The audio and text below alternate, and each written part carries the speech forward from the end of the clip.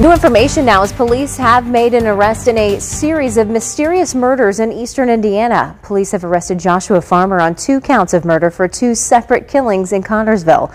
According to court filings that we have obtained, police say Farmer shot Thomas Combs to death in August of 2022. Combs' body was found in Dale Cemetery. And then a little over 3 weeks later, police found the body of Joshua Durham across the street from that Connersville City Cemetery. Durham had also been shot to death. Detectives say Farmer was linked to both crime scenes through DNA as well as the bullets that were found in both victims. During an interview with investigators, Farmer indicated he had killed 2 other people. Now, we have reached out to investigators about that, but all they told us was that it's an ongoing investigation. You can read more about these cases on our website at fox59.com.